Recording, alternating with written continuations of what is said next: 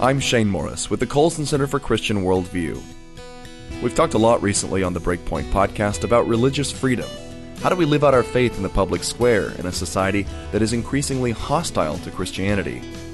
This is an especially acute question for Christian business owners, especially with the growing support for sexual orientation and gender identity laws. Today on the BreakPoint Podcast, John Stonestreet talks with Michael Sharrow, President and CEO of the C12 Group, the nation's largest network of Christian CEOs, business owners, and executives. Here are John Stonestreet and Mike Sharrow. Welcome to the BreakPoint Podcast. Excited to invite my friend Mike Sharrow, who's President and CEO of the C12 Group. We'll talk a little bit more about what that is and what that means. But we're going to talk about religious freedom, faith in the public square, all kinds of those sorts of things. Mike, it's great to have you on the BreakPoint Podcast. Great to be with you. So here's what I appreciate about you, all right? And this is the only time I'm going to compliment you in the next 20 minutes. So you better take it and you better like it now. Is this being recorded? Can this is actually being recorded, but okay. I will deny it till my death. No, I'm just kidding. Look, there are a lot of kind of professional religious liberty folks talking about religious liberty right now, and rightly so. Professional communicators. I'd put kind of myself into that crew. We care about these things. We know that they matter.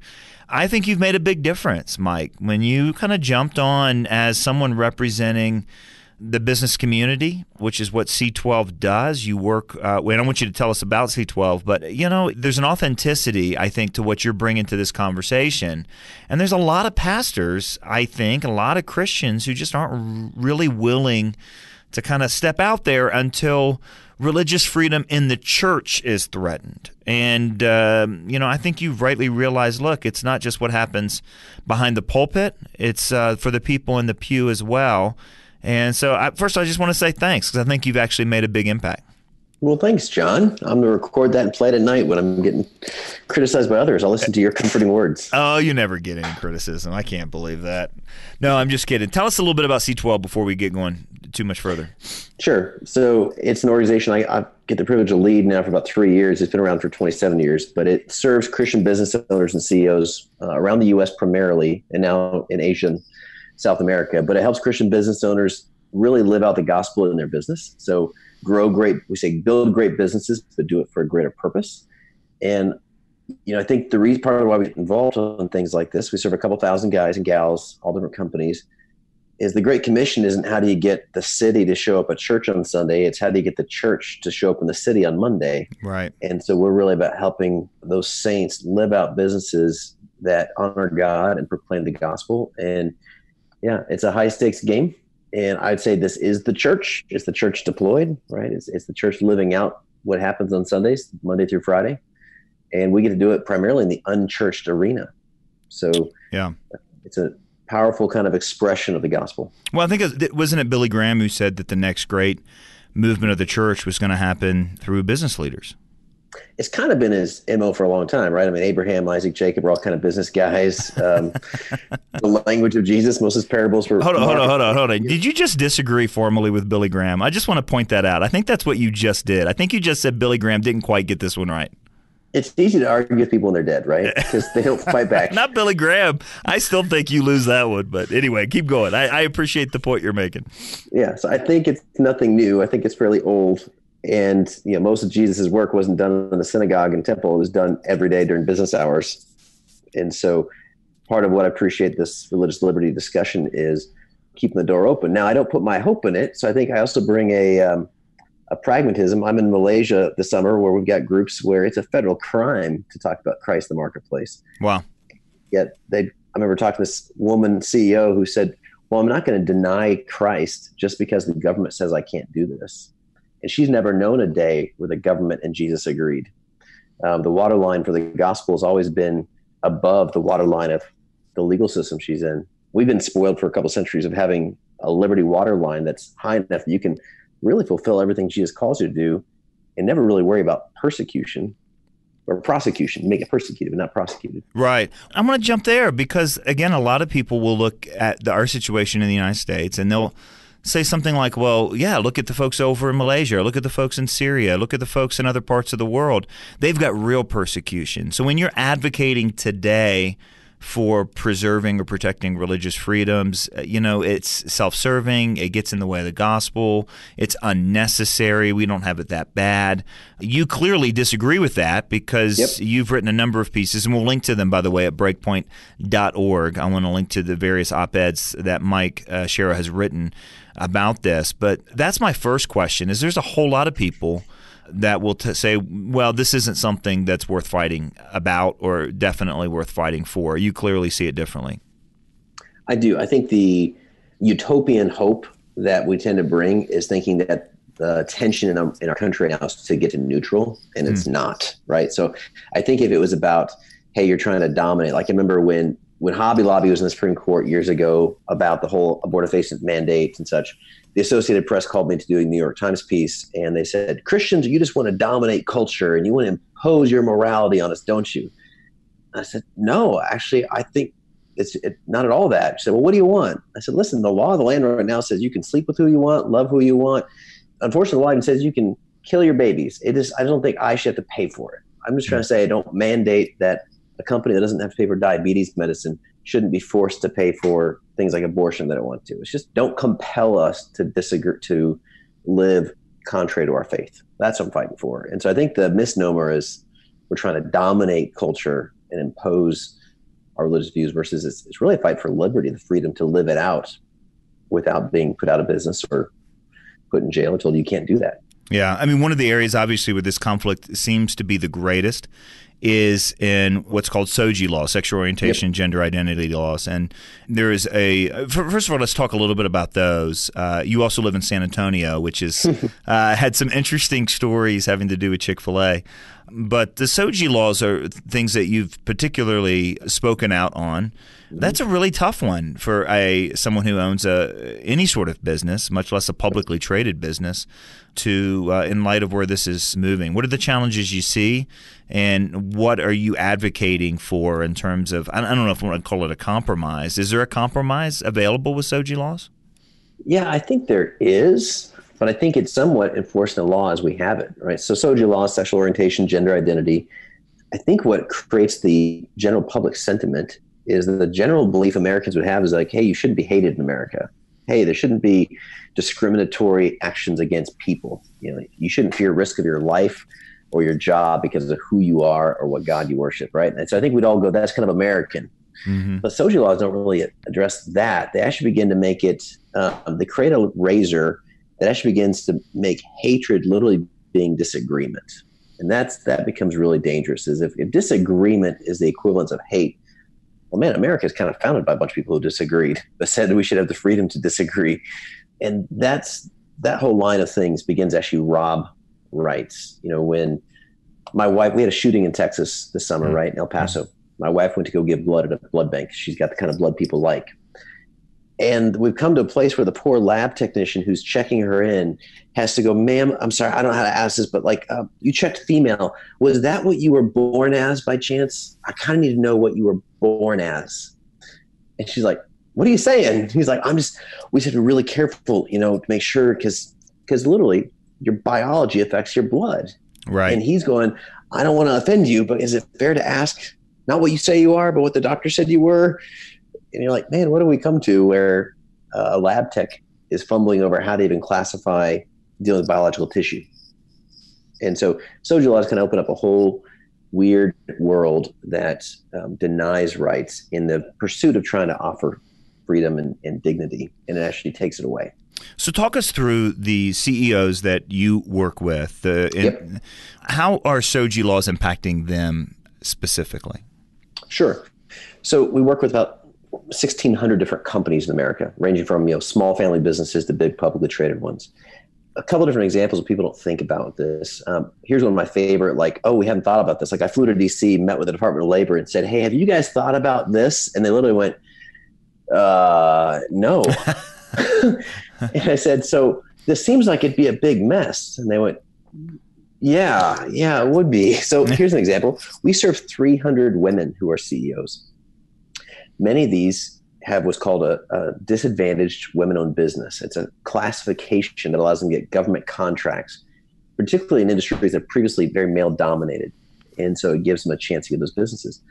Well, Soja laws could literally opens up the door to be where in a highly competitive industry with very lucrative government contracts, nothing prevents, and there's no way to test this, from a guy choosing to identify as a woman, whether genuinely and authentically, because that is their sexual preference and lifestyle, or not, getting to say, well, I'm now a woman, thus I should get women's business privileges and I should access to minority contracts because I've claimed that.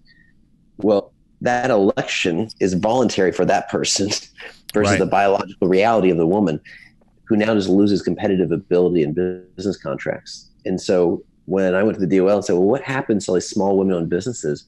They literally went, gosh, I don't know. There's no rules around that. A guy runs a big healthcare data company. He's making medical decisions, doing telemedicine based on lab data and virtual patient records, where you could literally have malpractice and judge a patient with the wrong condition because we thought you were a man, but you're actually a woman, or vice versa. And I thus make a wrong medical decision, but I'm wrong under Soja law by making you choose a binary gender, right? So you get liability on that side. You got business access. You got a local guy runs a health fitness club. A woman identifying as a man wants to use the men's locker room. Male customers say, she's in the shower, I'm going to leave. And he's got a choice of losing his majority customer or being discriminatory against someone who says, I want to elect.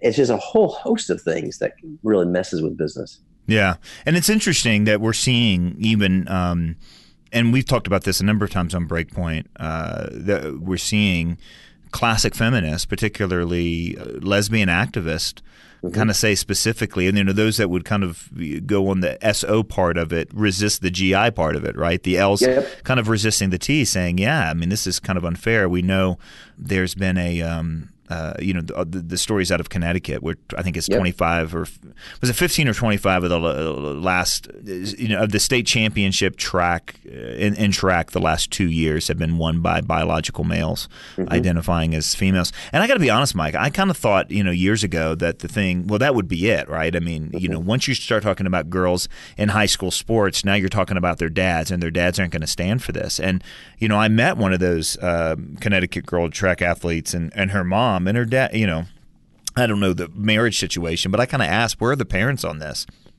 And everyone's really intimidated. Everyone's kind of really scared to say anything out loud that doesn't go along with, the full new view of tolerance. Are the CEOs you're working with, are they feeling that sort of pressure to stay silent? Oh, absolutely. The pressure is tremendous. I think the false hope, I was talking to a bunch of CEOs recently, and I said, my talk was surely left the building. So I think at some point we all were hoping, well, surely when it hits parents, surely when a little girl gets molested in the men's bathroom or girls' bathroom in a public school, like happened in Georgia, surely there'll be parent outrage and it'll get corrected. Right. Surely healthcare will happen. There was a case where a woman identified as a man went to an ER, and because they didn't know it was a woman, the baby that she was carrying died. I was just thinking of that story when you were mentioning the medical malpractice threats, and you think, well, good heavens. And the headline and the article version of that story that I saw basically blamed the hospital somehow. I mean, what are they supposed to do? In other words, blame them for not having an imagination that men could have women and men could have babies. So I think there's this underlying belief, well, surely when it gets crazy, it'll self-correct. And the reality is it's not. Like I was in Capitol Hill before the Judiciary Committee in April, and a Duke medical professor who's pro the XSO side but also pro female athletes was just saying, hey, this whole female athletics is a big deal because women literally have a disadvantage physiologically due to testosterone levels in formative ages. And she was given all these charts and graphs of testosterone and formation. And she literally, this will be the death of female sports and athletics and Olympics and scholarships and ... And the congressman who responded to her said, well, then I think we should let, girls need to be allowed to take hormones and steroids then to compete at the level they want. Wow. And the doctor went, I'm sorry, you're not suggesting that we'd have middle school girls take life-shortening drugs just to compete because we've allowed gender identity to transform their sports? And he said, I'd rather that than deny someone their right of their identity. And she was like, just flabbergasted. She's like, so Shirley's left the building. So there's no more Shirley. Whoever Shirley was, she stopped living in Washington. But like in my own city, when the whole airport municipal drama around putting a Chick-fil-A in, part of what was so scary was I met with our mayor and city council members and literally had city council say, well, Chick-fil-A should not be allowed to do business here because they're anti-homosexual. And I said, how? Zero claims, zero stories, zero cases. Well, let's go back. Well, hold on. Don't jump over that too quickly, because that's a huge part of the story that many people meet. I mean, I just read the debacle out of Toronto, where Toronto is trying to protest this as well. There literally have been zero complaints of discrimination. This goes back to an article, how many years ago now, in which the CEO said that he was for biblical marriage? Seven. Yeah, exactly. And all I said was he was for something. He just said, I'm for biblical marriage, personally. Right. And I think, so that's 2012. That's about the time Obama evolved, right? At that time, wasn't Obama still officially? Second term. Yeah. Okay. Anyway, carry on. That's an important point. I mean, I think people kind of assume, well, Chick-fil-A is a Christian company, so therefore they must have said all these things, and they must not hire gay people, and they must have fired people because of sexual orientation or gender identity, and it's actually never happened once. There's a Chick-fil-A near me that's owned by a homosexual man, and 40% of his employees identify as gay. And he would say it's the best company he's ever worked for, best franchise system he's ever been part of. He's experienced nothing but love and respect and dignity from the corporation. So there's zero employee complaints or EOC claims. And so when I asked the city, I said, what's your definition of anti-gay that would make this a hate organization? And initially it was, well, they gave to the Salvation Army, they gave to Fellowship of Christian Athletes, which I'm like, by the way, so does the local oil company, so does everybody. So if that's the test, like, most of the vendors got to leave. What it ultimately came down to, and they finally got honest, they said, when the CEO said he believed in biblical marriage, that was him saying he was against homosexuality, which was a hate statement, which makes it a hate organization, and those kind of businesses should be punished. And I went, whoa. If saying I believe something is now the definition of violating law, I'm not sure what country we're in anymore. That's a pretty giant leap. Yeah. And so that's the scary thing, is when I asked what makes a company pro or not be anti-gay, they're using the Human Rights Coalition Cultural Equality Index, which is a crazy thing to go read. And literally their definition is, if you're not for it, you're against it. And if you're against it, you're hateful and discriminatory. Right. And there's financial levers. Yeah, and those are just the beginning of the financial levers. We had a webinar several weeks ago with somebody from the National Christian Foundation, from Waterstone, and from the Alliance Defending Freedom to talk about some of the other financial levers and charitable giving. And we'll link to that, by the way, as well. I'm talking with Mike Sharrow, President and CEO of the C12 Group, and we're talking about religious freedom in the public square as it regards SOGI laws, businessmen who have classic Christian conviction. Come to breakpoint.org, click on the link on the homepage that says resources mentioned on the radio and podcast, and we'll link you to various op-eds that Mike has written in recent months, being really clear about what religious freedom should be for people in the marketplace. And we'll also link you to where you can also catch this webinar on other financial levers kind of being pulled over this issue right now. Mike, one of the things that you've been really clear on too, and you and I have had this conversation, and we've talked about it. We hosted a statement 2 years ago that was first addressing how accommodating SOGI laws by Christian institutions, kind of in an attempt to find a compromise, was unwise. And we stand by that, and there's been a lot more development since then. The Mormon Church led something called the Utah Compromise years ago, which has turned out to be nowhere near what it was promised. But that's a model legislation for some in the church who would say that, look, we're going to need to gain some ground. The SOGI law thing right now is completely all or nothing, and we're going to want to carve out some exceptions. And so basically it's an attempt to say, let us discriminate against sexual orientation and gender identity categories in our churches, in our educational institutions, and let us carve out these exemptions ahead of time. I think it's a bad idea for a number of reasons, mainly because I don't think religious freedom just applies to people that are in pulpits or professors.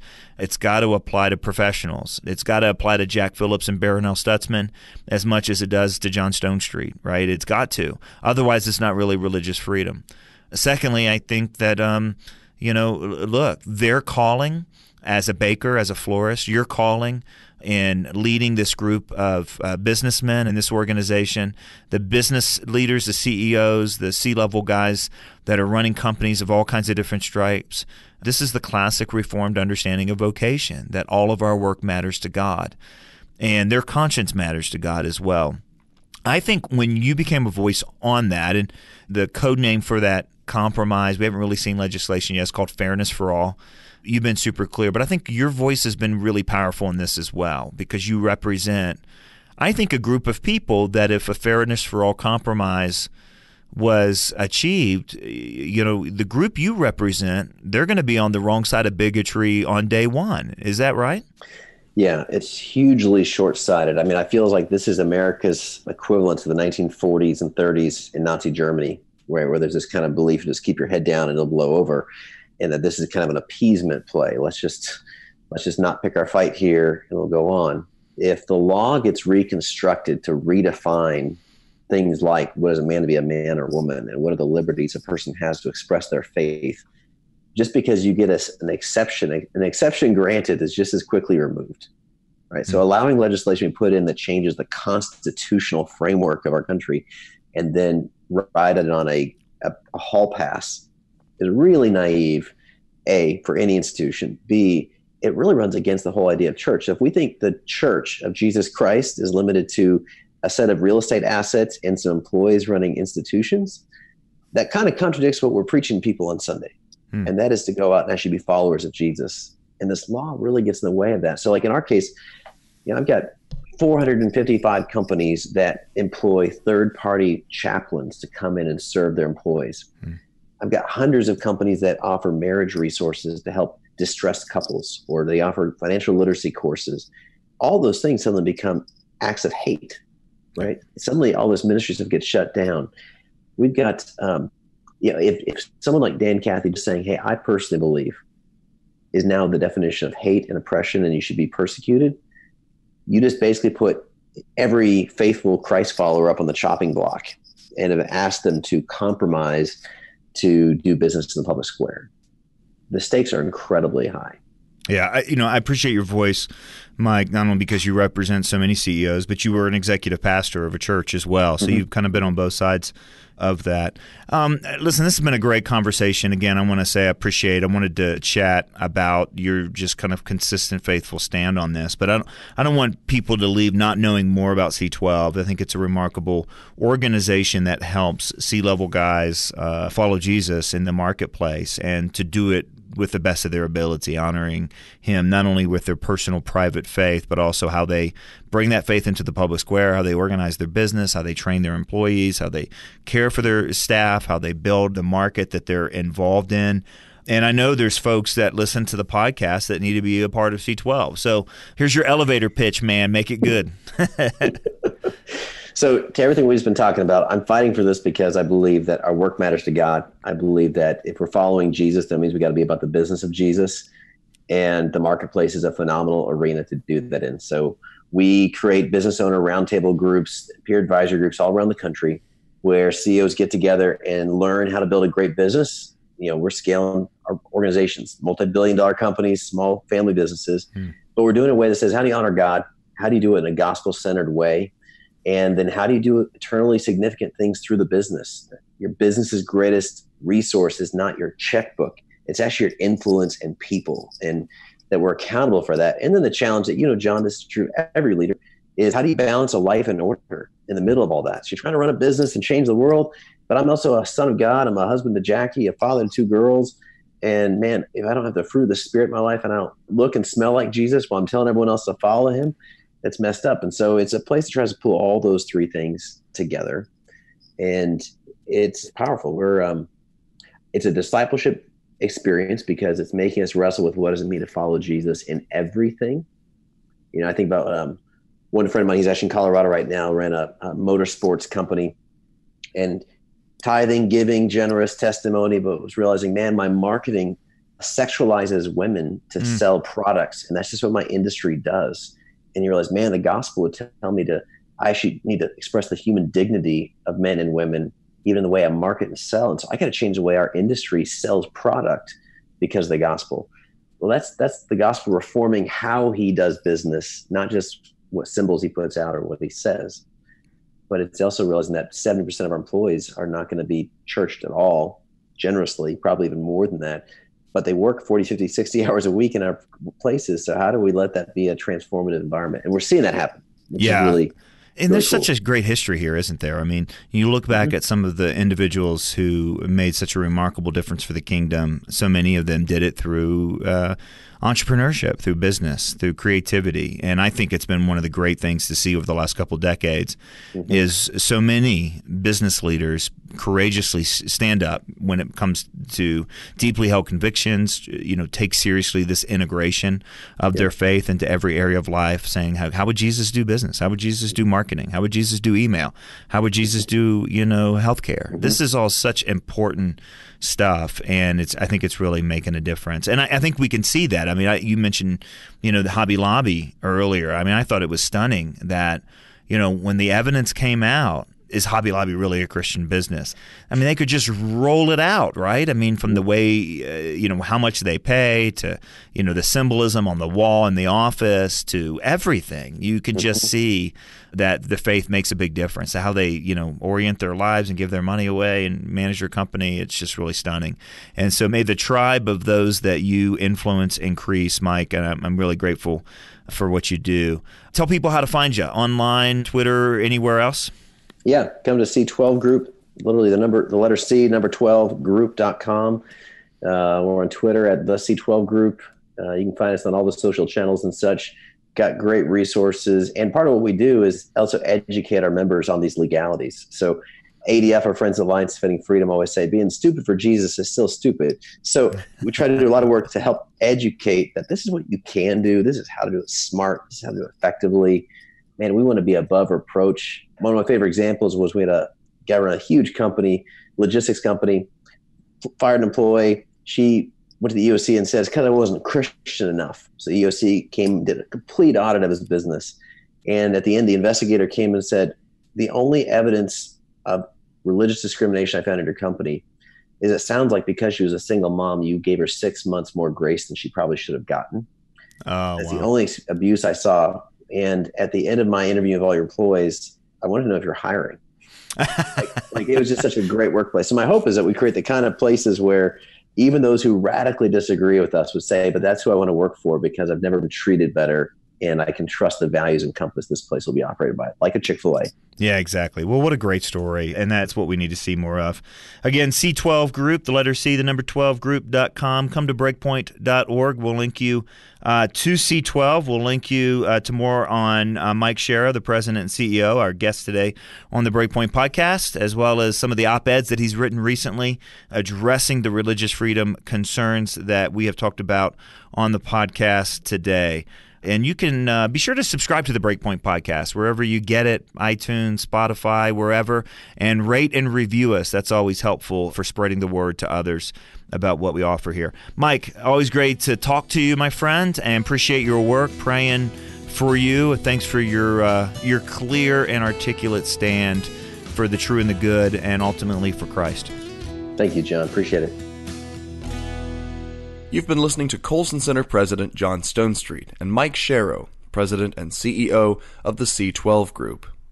Before I leave you today, I wanted to let you know that registration is now open for the 2020 Wilberforce Weekend, the nation's premier annual Christian Worldview Conference. This year's theme, Truth and Love Together. More than ever, our culture needs Christians who understand that to be fully human is to know the truth, love the truth, and live the truth. Wilberforce Weekend 2020 is a rare opportunity to learn from our trademark lineup of transformative speakers, including Oz Guinness, Lee Strobel, and Andy Crouch, and then to connect with hundreds of dynamic people who are living out a Christian worldview in your cities and mission fields with compassion and courage. Wilberforce Weekend 2020 takes place May 14th through 17th at the Gateway Marriott in Arlington, Virginia, right across the river from the nation's capital. And this year, we have special a la carte pricing options in case you can't stay for the whole weekend. It's going to be an incredible event, and I hope to meet you there. Come to wilberforceweekend.org to register. That's wilberforceweekend.org. For the Colson Center, I'm Shane Morris.